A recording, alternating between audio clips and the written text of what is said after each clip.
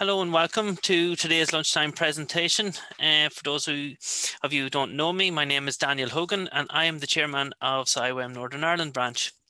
If this is your first time joining us today, the purpose of these lunchtime webinar series was really to complement the 2020 to 2021 technical programme. And the programme theme of the year was Water and the Environment Adapting to Change.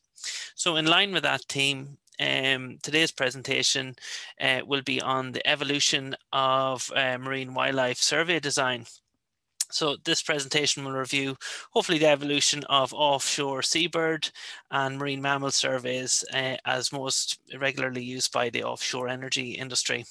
It'll hopefully cover the transition from boat-based surveys to aerial digital survey methods, and the talk will hopefully expand on the changes in survey design that have been seen in the industry over the past 10 years in the UK and indeed global waters.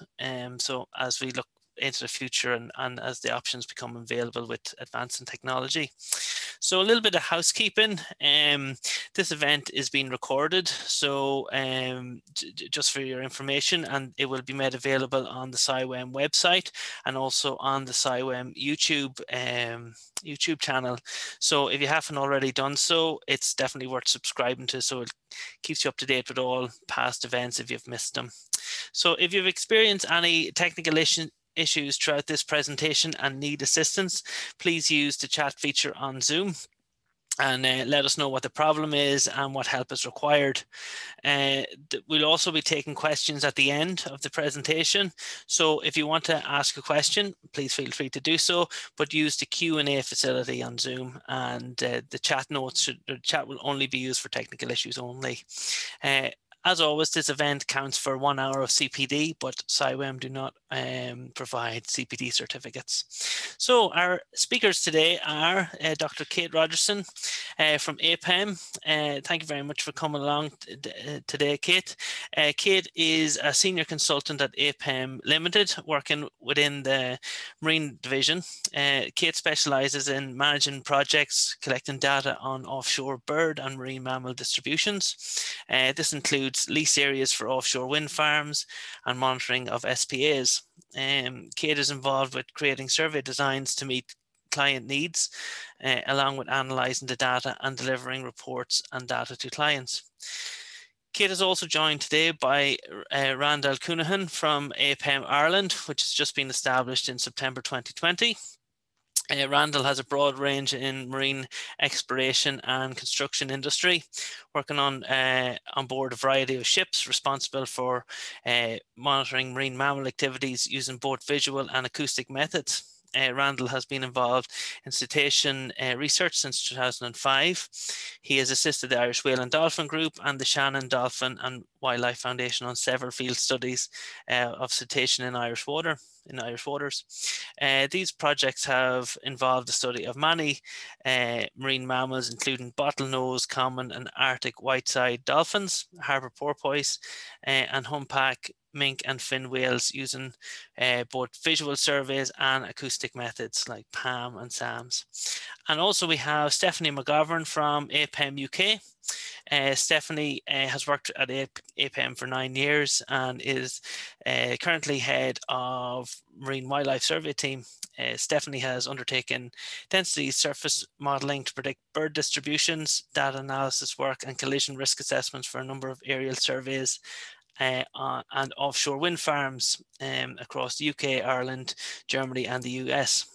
Stephanie has gained experience on a number of offshore wind farm projects and has developed an in-depth knowledge of survey methodology used for ornithology and marine mammal surveys. And in 2011, created APEM's bespoke bird migration model, MigroPath, which is subsequently used in multiple round 3 EIAs. Stephanie has completed her PhD thesis on the impact of long-term environmental change, which involves statistical analysis of large multivariate data sets.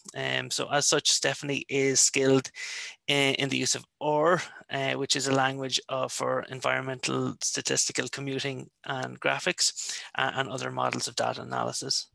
So that's our three speakers. Kate is going to lead the presentation, and we have Randall and Stephanie on standby for the Q&A. So Kate, over to you. Oh, fantastic. Thank you for the introduction. And thank you everyone else for joining me today on this for this webinar. Oh, sorry, let me get my clicker ready. There we go. So yeah, today I'm going to talk to you about the evolution of marine wildlife survey design and how that's sort of changed over the last almost decade now. So quickly, a couple of the things that I'm going to talk to you about in this presentation. So firstly, I'll just give you a quick introduction to APEM and our sort of background. Then an introduction to offshore wildlife surveys and why you'd want to undertake them. And then we get onto the sort of meat of it, the evolution from visual to digital surveys, changes in survey design that are also evolving, and statistical analysis that's undertaken. And then at the end, I'll just talk about what we see happening in the future, and then hopefully there'll be time for questions at the end. So Daniel's already gone into depth about all the people that are on the panel today. Just quickly, so yeah, Steph has been at APEM for 9 years, and yeah, she's sort of been involved and has seen all the changes to the marine wildlife survey design that I'm going to be talking about today, and she does specialise in the methods to analyse the data. And then Randall, so it's part of the APEM Ireland office, which opened last year and has extensive experience of monitoring and surveying marine mammals. And then there's me, a senior consultant in the Marine Wildlife Survey team, and I manage projects that involve survey programs and undertake the statistical analysis of the data we get from those surveys. So APEM as a whole is a global environmental consultancy. We have an integrated approach to cover all areas of the natural environment, and we use innovative technology to provide excellent data for our clients and the regulators. So APEM has offices across the UK, along with the Ireland office that opened last year, and has works with consultants in the US and Germany. The Marine Wildlife Survey team is mostly based in the UK, England and Scotland, but we currently operate aerial surveys across the globe and have been doing so for the last 10 years. So we've been delivering them in all these locations that you can see here, and for a number of reasons, and we deliver our advice on them to deliver advice from the data that we collect on these surveys to the clients, and a large number of those clients are in the offshore wind industry.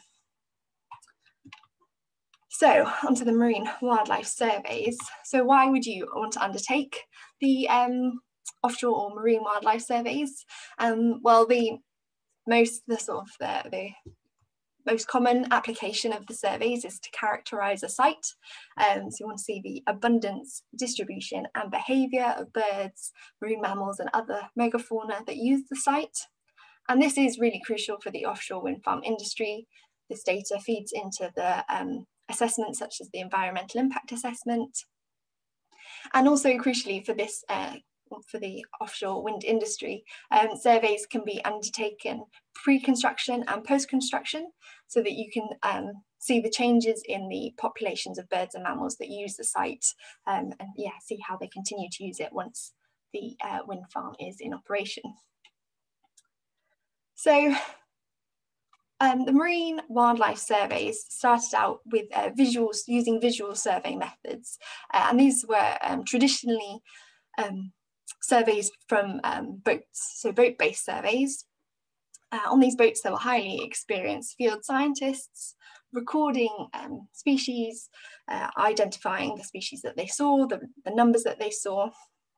And the advantages were that the experts and these field scientists were able to identify nuances between similar looking species and record other environmental factors that they saw in the flesh while that survey was taking place.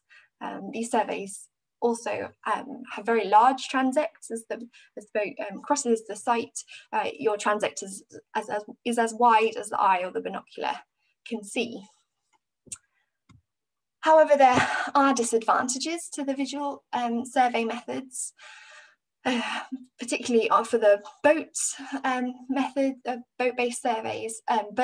Some bird species will be attracted to survey boats because those boats are often old fishing vessels, while other species are highly sensitive to disturbance by boats and so will avoid the boats, and this causes a bias in the data from those surveys. Additionally, identification made in the field cannot be checked after the survey. You just have to rely on that expert's judgment at that time. And then the data that you get from the visual surveys also has to be modelled and corrected for to be used in future analysis. And that's because the ability to detect a bird gets more difficult with greater distance from the observer. And so you have to model for that detection ability.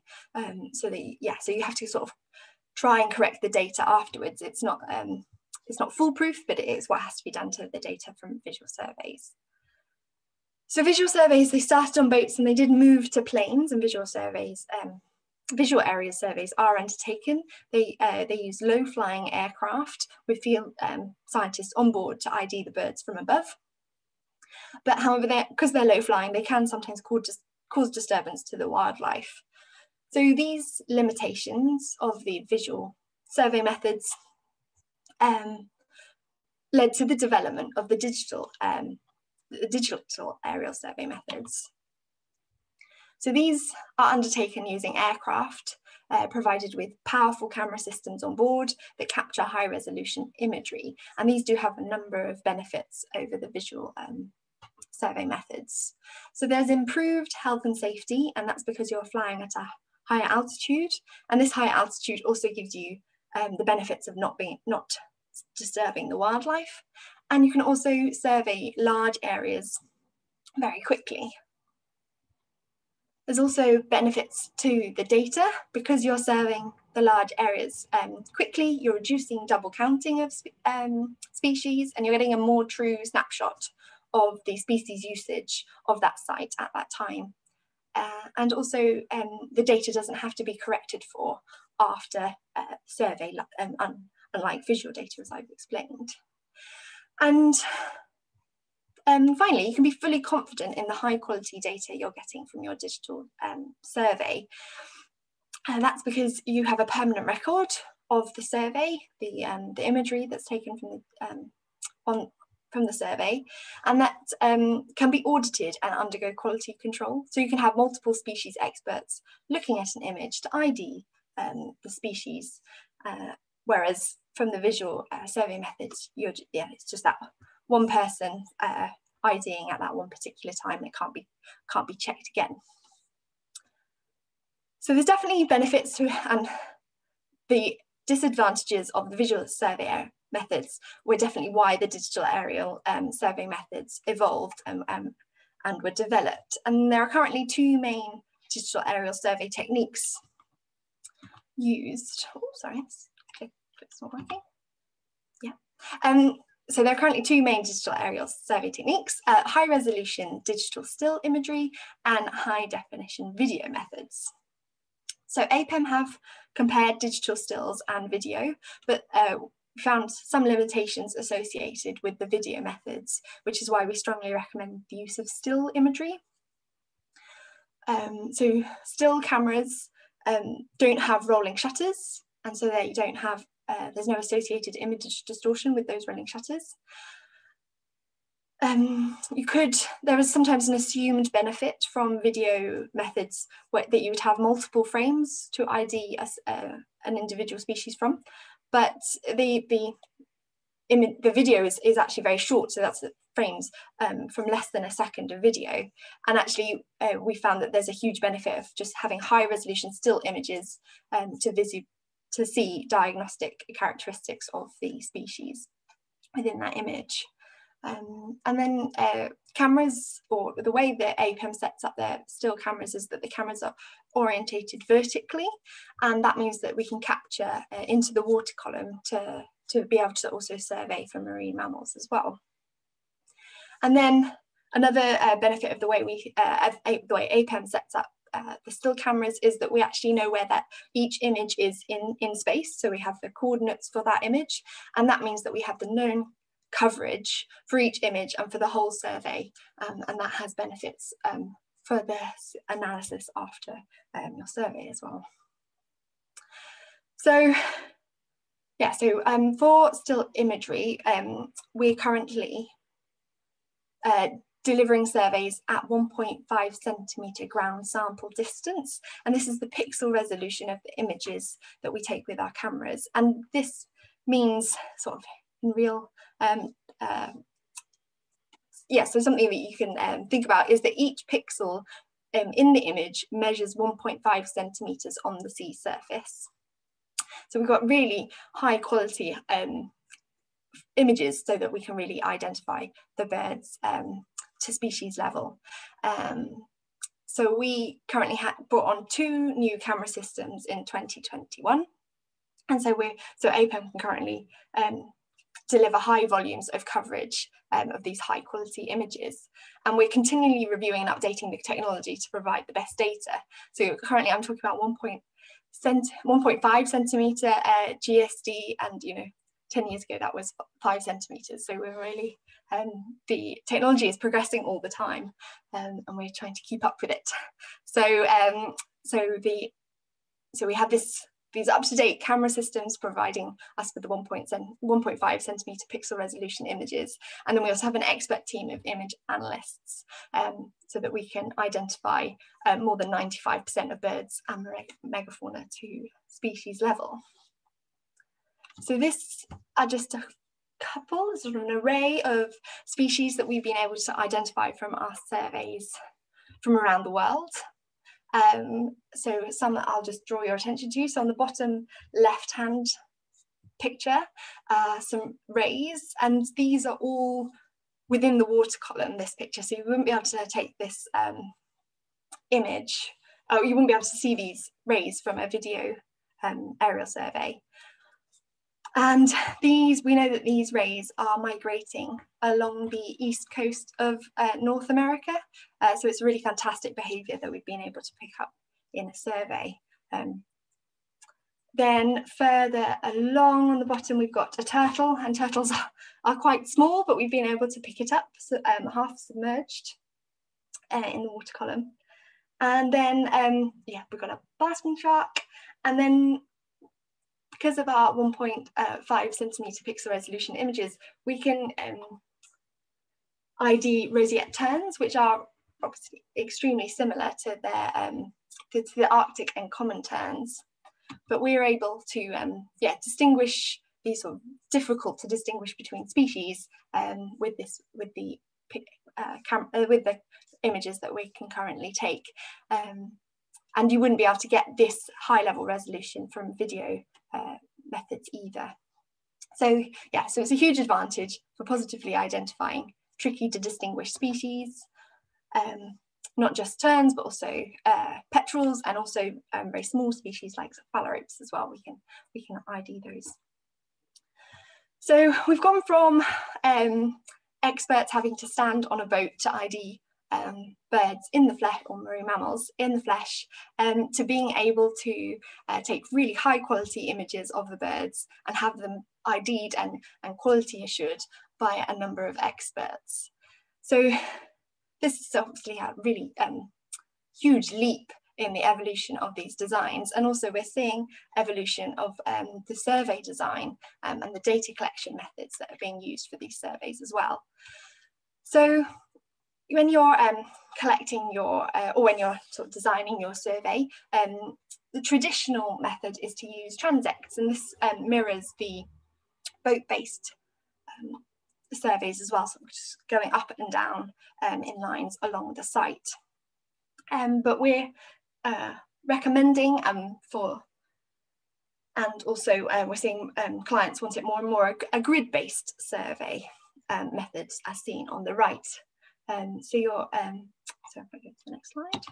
So transects, yes, they're more traditional, and you can cover a large area quickly with fewer flight lines. So just going back and forth across the site, and you can cover quite a large percentage of the area, but with fewer flight lines. And then, whereas the grid-based survey design, it's underpinned by robust ecological survey methods, of the quadrats that we all used in ecology at school. And it's being used more and more because this design allows you to survey the area much more evenly, and this has a number of benefits. So firstly, if you start surveying and you're surveying every month, but your site changes for whatever reason, and we have seen this happen quite a lot, so sites get smaller or change shape slightly. And with a grid-based survey design, you don't need to change your surveys, your flight lines, you'll just sort of cut them off at different lengths. And that's because you're surveying it more evenly, your coverage stays the same no matter what size your site is. Whereas for the transects, you would actually have to change your survey design and your flight lines in order to maintain that percentage coverage that you wanted of your site. But also, grid-based designs, you've got gaps between your images, and I should say this isn't possible with video methodology. This is the way we've set up, or way of APEM have set up the still cameras. We're able to get spaces between our images, which mean that they're all independent samples.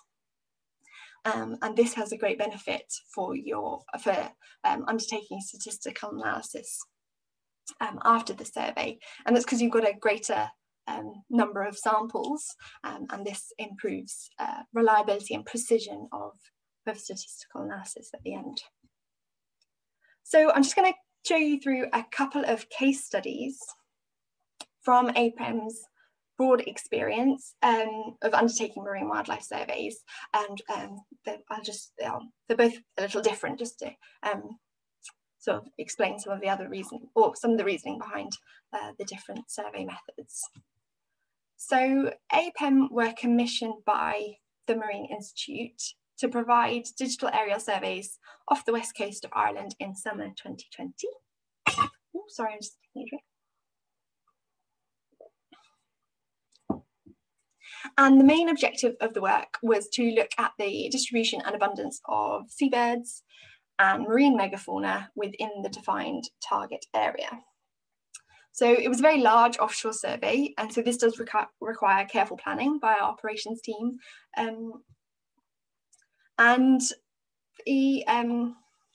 Because the area was so large, transects were used to cover the greatest proportion of the site as quickly as possible. Transects were perfectly suitable here because we just wanted to get a baseline characterization of the site, just to see what's there. We're not trying to work out if a change or anything. It's just one survey to see what's there in the summer. So the transect design was perfectly suitable and had the benefit, of covering the greatest proportion of the site sort of as quickly as possible, because we want the whole survey had to be undertaken between June and the beginning of July. So here are a couple of images from that survey. So we've got I can show you the turtle again, another small one, but this time it is surfacing. We've also got a fin whale that's completely submerged and within the water column that we can see, along with the sunfish. And on the right-hand side is a group of basking shark. And you can see how far we can see into the water column because we've got the different layers of that group. And our image analysts were able to identify 29 sharks in this image. And so those are obviously only the ones that are visible to us. We don't know how big that group was on that day. And also, so at the top, we've also got a guillemot creche. And so that's adults with juveniles. And we can tell that the different ages in the individuals because of their body size. So yeah, they're just, the guillemot creche, they're just sitting on the water, 2 pairs, an adult and a juvenile each. So this was a really huge survey that we undertook off the coast of Ireland last year, but the scale of projects is always changing, and so this one is a much smaller site. It's the Carmarthen Bay Special Protection Area in Wales, and we've been contracted to undertake aerial surveys of this site over the last decade, And the SPA is designated solely for the population of wintering common scoter, and is the most important individual wintering site in Britain and Ireland for this species. So the aim of these surveys was to produce a population estimate to feed into Natural Resources Wales monitoring of the site. So we did 2 surveys over the last winter. And you can see that we used a grid-based design for this survey. So we've got 29 flight lines going north to south. And then on each grid line, you can see there's the gaps between the images. So we've got sort of independent samples along each flight line. And so we're covering 22% of the area with these grids. And the grid design was really crucial because the objective was to get a population estimate. We wanted to make sure that that population estimate was robust and as precise as possible. And we wanted to increase the number of samples that we were taking across that site. So that's why the grid-based design was so perfect for this project. We've got a couple of images here of the birds that we took, the birds that were seen on the survey. So we've got Brent geese here in the shallows, flying herring gull, and then obviously the main attraction, the common scoter. So sort of taking you on a whistle-stop tour of all the sort of different aspects of your survey design. So we've gone from, from visual to aerial. So you've got, boat-based to aerial, visual to digital, and then obviously you've got options of still or video, and I've shown some of the benefits of the still imagery. But obviously once you've got taken the images, well, the team of image analysis have to do a lot of work to ID every species that can be seen in the imagery. And then or someone like me gets a lovely Excel spreadsheet with all that data in. And that's when you want to start thinking about the data analysis that you're going to undertake. So as I've mentioned before, a very common analysis that's undertaken from the data from digital aerial surveys are population estimates. Now, you can sort of undertake these in different complexities, and quite a simple one is to use the design-based abundances. And so this sort of relies on the number of species that you've seen in each sample, and sort of multiplies up that to the whole site. So that's why it's important to survey an area as evenly as possible, because you're sort of assuming that that site is entirely the same across the whole thing, assuming that all the species that you saw in the surveys are sort of distributed evenly across it. Or sorry, you're not assuming that they're distributed evenly, but you're assuming that their number is proportional to the size of the site. So you might think about the numbers, so you might just want a nice number, nice population estimate, but you also might want to think about how they're spread in that site, so the distribution of that species in the site, because you don't assume that they are spread evenly across it. So one way would be to create quite a simple heat map to show hotspots of individuals, and that's just created based on the clustering of individuals from that species. But there's also, you can also undertake more complex analysis, and these complex analytical methods for undertaking spatial analysis are developing all the time, and have developed quite a lot in the last 10 years. And these methods are also more commonly required by developers of offshore wind farms and the regulators, because they're more robust than the simpler design-based abundances. So I regularly undertake an analysis or a spatial analysis using the MRC package in R. So that's a analysis software, open source, which is used commonly in ecological sciences. It was developed by scientists at the University of St Andrews, and it's particularly robust because you're using a lot of putting a lot of environmental variables in to the model along with the the bird data that you've collected on your surveys. And so you're using the environmental variables to predict a spatial distribution, not just where you saw the birds, because you want to predict where the birds are in the parts of the site that you didn't survey, because we can't survey the whole thing, although it would be very nice if we did. So just on the right, I can show you the distribution of red-throated divers in the outer Thames Estuary SPA. And so at the top, you can see the yellow spots are where we saw the red-throated divers from the survey. You can almost see the sort of flight lines that were taken. And then at the bottom is the output from the spatial or MRC analysis. And it's sort of just predicting the density of the red-throated divers across the site. And you can see there's sort of a hotspot here in the northeast. I'm actually not sure if you can see my mouse, but so the northeast is, there's a nice little red hotspot, but you can see that in the east and then in the west as well, there are fewer individuals. And so the environmental variables that you can input into these models can be anything from bathymetry to weather data to ship traffic, fishery traffic, chlorophyll concentration. You want to include, the more you include, sometimes the better. But also you want to include variables that you think will impact that species distribution. So you can sort of think about what they eat or how they're disturbed. So yeah, so you can use those to better inform your distribution predictions. So these are, I've just sort of gone over two methods used to understand abundance and distribution of species observed in the aerial digital surveys. But often, and especially for offshore wind farm developers, it is crucial to understand the behaviours of birds at the site, and that and particular interest is flight height. So it's really important for offshore wind farm consenting process, and that's because it's used to calculate the collision risk for a proposed wind farm.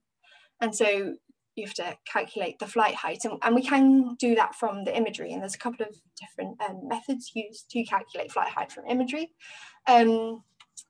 But there's always errors associated with flight height calculations and from digital imagery, but also you could record it from a boat-based survey or tracking studies, putting a logger on a bird. You can get readings of altitude on that as well, but there's always an error associated with those numbers. So for the way we calculate flight height, the calculation is based on the size of the bird in the imagery. So you're measuring tail to beak and the wingspan. But if that bird is banking, so turning a corner, or maybe it's got its head down looking for food, then those measurements are going to be slightly smaller or slightly longer than that bird actually is. And that just means that you're sort of predicting a higher or a lower altitude for that bird. So yeah, so there is errors associated with calculating it in all the ways that you can.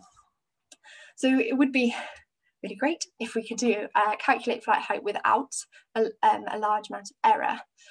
And so that's why we're seeing this sort of future of digital surveys is to use LiDAR. So LiDAR is commonly used for terrestrial mapping projects. It's highly accurate and reliable, and it measures a distance to a target using a laser light. So a series of laser pulses are fired out, and then they're reflected back to a sensor when they hit an object. And so you can measure the distance from the object to the sensor. And so this is commonly used in terrestrial projects, and you can see here some images of that and sort of details that you're able to get from the data. The colour in these images, it represents height. So you can just see the detail in the trees, in the road. So it's, yeah, incredibly detailed and accurate. But it definitely could be used in offshore environments. And that is currently what we at APM are developing. So, so we want to develop it to calculate flight heights of seabirds. I can show you a terrestrial example that we undertook to measure the flight height of fieldfares. That's on the right-hand side. And the flight height of these birds is 12.5 to 17.5 meters above the ground, and it's precision of about 5 centimeters, which is just so small compared to the error of any other way of calculating flight heights. So APEM are sort of investing in this software, and we're creating systems specifically designed for measuring flight heights in the offshore environment. So we're going to have a high resolution camera system aligned with the LiDAR system in one aircraft. And so as the cameras take images, we'll also be having the LiDAR collecting data at the same time, so that then you can have an image of the bird species, and then also a sort of it's called a point cloud from the LiDAR, and you can match the bird in the image with the point cloud. And so then you can say, well, this gannet was flying this high, or this razorbill was flying this high, and that's obviously the kind of level of data that is needed. So it's a relatively new application of the technology, but it will be a really good addition to any survey program. It's just a more targeted method to get this, to get the flight height data. And so the flight height data is really crucial. I did mention it because it goes into the collision risk modelling, which just feeds into how sort of the mortality of birds that will be associated, that can be predicted for any proposed wind farm. And so obviously, if you're putting more accurate flight heights into the models, then you're getting a more accurate risk, and that benefits the developer and the regulator because you have more confidence in the data. And it also just means that sort of any mitigation to prevent collision risk or compensation can be reduced, because there's no precaution around it. It's much more known, it's much more accurate. So I've done a really whistle-stop tour here of coming a long way from the visual surveys of scientists on a boat IDing birds and estimating flight heights from that boat, to multiple studies being able to ID and quality assure identifications in high resolution imagery. We've been able to create survey designs that improve the robustness of the statistical analysis, so that you can make greater predictions with the data, and to now undertaking LiDAR surveys to collect accurate flight height data, which is an extremely useful piece of data for the offshore wind industry. So you can just see we've come so far already in 10 years, what else will be around the corner in the next 10? It's all, we're constantly trying to work out what the next step will be, and currently LiDAR is the thing we're working on at the moment. So I do realise I think I've sped through that quite a lot. But if you have any questions, then I can take those now, or my colleagues can answer if it's better for them. But thank you very much. And thank you very much, Kate. Thank you. That was really, very, very good presentation. Thank you very much. Just to mention that if anyone has any questions, please use the Q&A slot. A few of them have come through there now. I might kick off the question in the Q&A if that's okay. Just you had mentioned that you undertook a number of surveys, particularly for the Marine Institute in 2020. I'm presuming one of the outputs for these surveys is some form of GIS or whatever, but what is the availability of the data for the marine wildlife surveys, and is this information made publicly available, or will it be in the future? You're on mute there, Kate. Sorry, that was I preempted my muteness. Sorry, that's a very good question. So the data that we collect is always the property of the client. Yeah. So for the Marine Institute, it would be up to them to share the data how they saw fit, so on their website, or if people could apply to use it. But that's totally up to them, because it is they own that data. For offshore wind farms in the UK, at least, the lease agreements require data sets as shapefiles to be provided to the Crown Estate. And then these are shared online. There's a database, online database. And then the developers can share more widely if they prefer. We actually, I could show you, we actually have a, let me share my screen again. Sorry, share screen. Shouldn't have come off it so fast.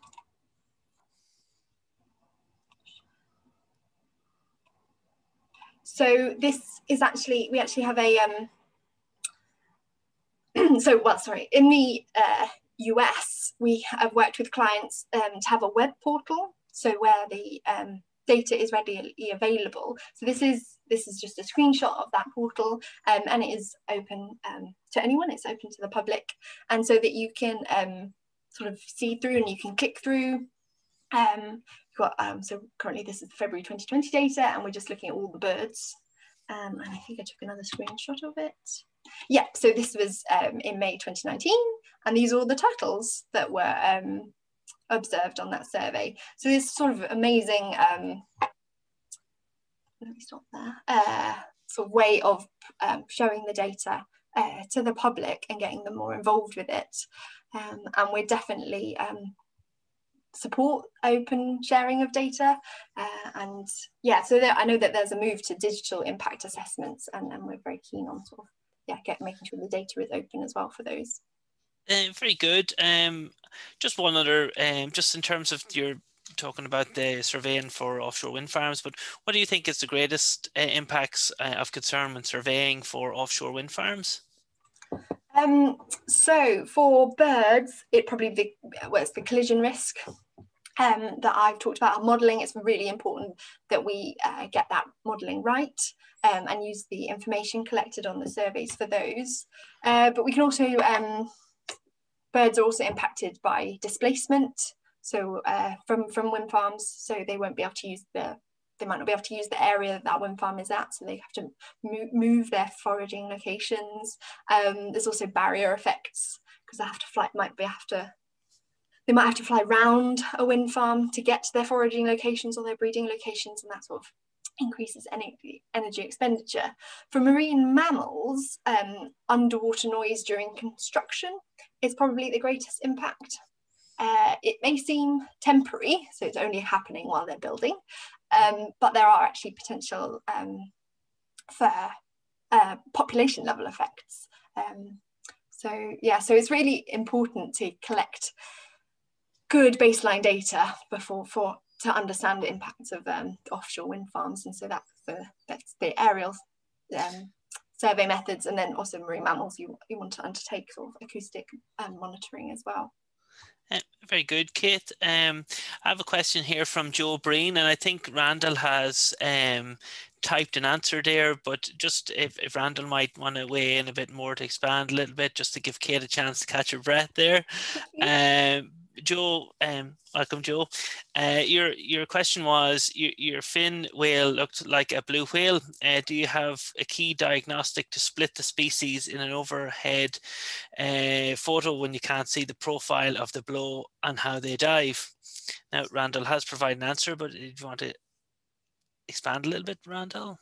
Yeah, absolutely. So in this particular case, it's pretty clear in the photograph. You can see what is called a chevron, which is a white coloration. It's a V-shaped coloration that stretches from just behind the blowhole, that goes back in a V shape along the body, and before curling and going back forwards along the body again, down the sides of the animal. That's pretty clear in that particular photo, those chevrons. But of course, because we know flight heights and the exact resolutions and everything, we know the size of the animals. You can also use size, particularly in those species that would be more similar in shape but very different in size.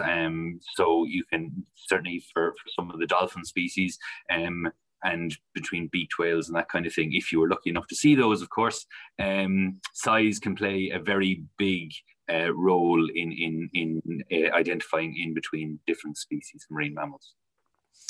Okay, thank you very much, Randall. Another well, there's a comment from Samantha that all your images seem really good. Has this improved the identification of seal species? I've seen it at 50% in the past. And then, well, we can answer that one. Who wants to take that one? And then we'll come back to the second. I can take that one. So yes, as the resolution of the images improves, the identification of those type of species does improve. Part of the issue with the seal species is also the turbidity and the clarity of the water of which they're in. You might have noticed quite a variety of sea background in the images that we showed, and it does depend on where we're undertaking the surveys. But yeah, at 1.5 centimetre, we can see far more detail on those species than we could previously at sort of 3-5 centimetre. Very good. And at the first part of Samantha's question, apologies, is where do you get your availability bias estimates from for marine mammals? Do you often have site-specific estimates, or do you use published information on dive surfacing durations from other studies? So we would use all available information. So anything from published studies, if there is site-specific information, then we can incorporate that. Essentially, we try to make it as robust as we can with all available data. Very good. And final question from Richard Gibbs. Second last question from Richard Gibbs. Do you consider water depth when calculating population densities of marine mammals in order to account for individuals below the sea surface? Is it still a consideration when undertaking aerial digital sampling? Don't all jump at once. I think Steph might be also better. I can take that one. So again, it comes back to the clarity and turbidity of the water, depending on how far through that water column you can see, depending on the weather on the day and the location that you're analysing. So what we tend to find with the digital methods is that we actually see larger numbers because we can see into the sea surface than you might see on a visual survey, for instance. So it's quite a difficult thing to take into account when you're looking at the population estimates. And generally, you would get a relative abundance rather than absolute abundance. And last question from Mike Armitage. How is LiDAR's performance on flight height measurements when birds are near the sea surface? Is there a clutter? How might that bias be accounted for in deriving flight height distribution from LiDAR? Yes, so when you get close to the sea surface, you'll obviously get the reflection off the sea surface as well. What you generally find is that there's a sort of a relative window of where that clutter might sit. So you know that those birds will be within, say, 20 centimetres of the sea surface. Therefore, those birds particularly are not going to be at risk of collision. So they wouldn't be counted in the rotor swept area for collision risk modelling. So it's not likely to bias it because you know that they're in flight from the still imagery, and you know that they'll be within a certain amount of the sea surface, so they can still be included in the analysis rather than discounting them. Okay, thank you very much. That's all the questions. You can all take a break now. Thank you very much. Answered very, very well. So I'm going to just go through very quickly some of our upcoming events. As always, all upcoming events for CIWEM are available to view on the CIWEM website. All CIWEM Northern Ireland specific events will also be highlighted on our social media platforms. That is for Twitter, CIWEM_NI, and LinkedIn is CIWEM Northern Ireland branch. And as mentioned previously, all of our videos and all these presentations are made available on the CIWEM YouTube channel. So it's very, very worth subscribing to. So in terms of our upcoming events within Northern Ireland, it's hard to believe it, but this is my last technical event in the 2020-2021 programme. So that year has just gone in no time at all. So our next CIWEM Northern Ireland event will be our AGM, and that will take place on the 3rd of August 2021. So it's planned to be a virtual AGM.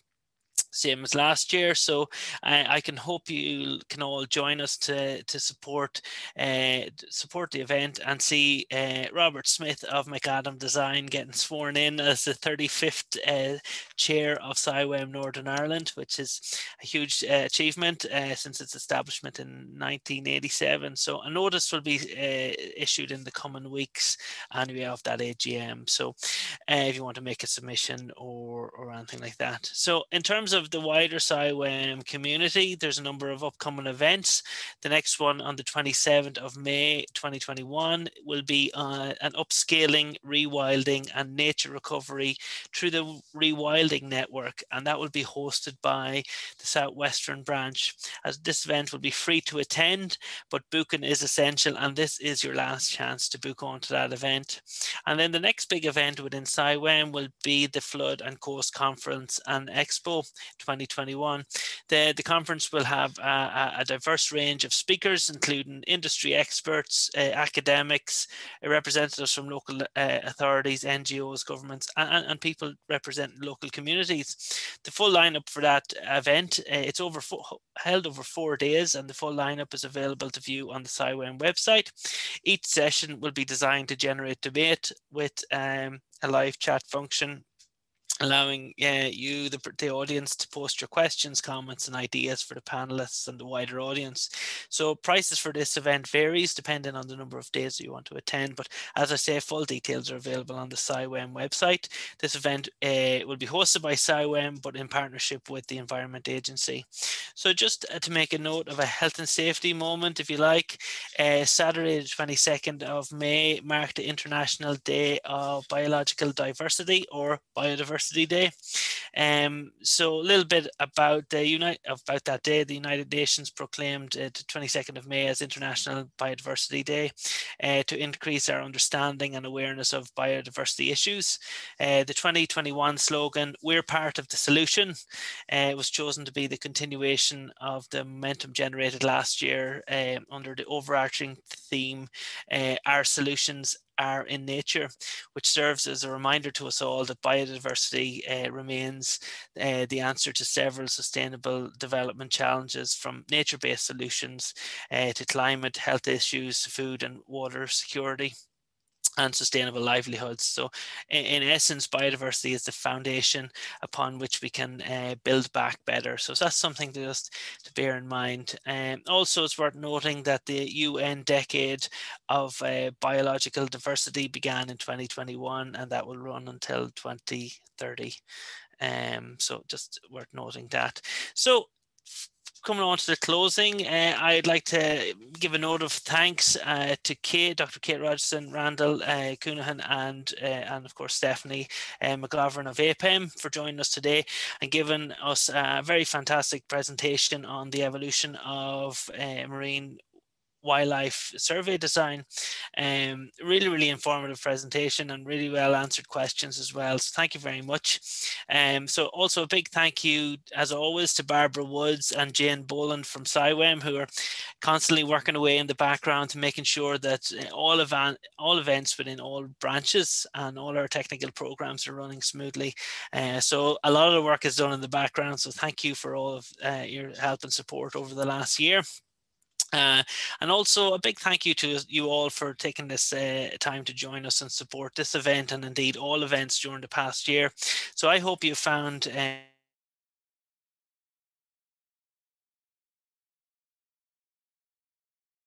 we're a relatively friendly group of people, and we're always keen to keep our members CPD up to date. So we would always welcome any feedback that you have. So if there's any topics you'd like to see covered, please let us know. Our CIWEM email address is ciwem_ni@outlook.com. But anyway, as I say, it is 5 to 2. So I'm going to officially close this meeting. So that's all from me. So until the next time, stay safe. Thank you.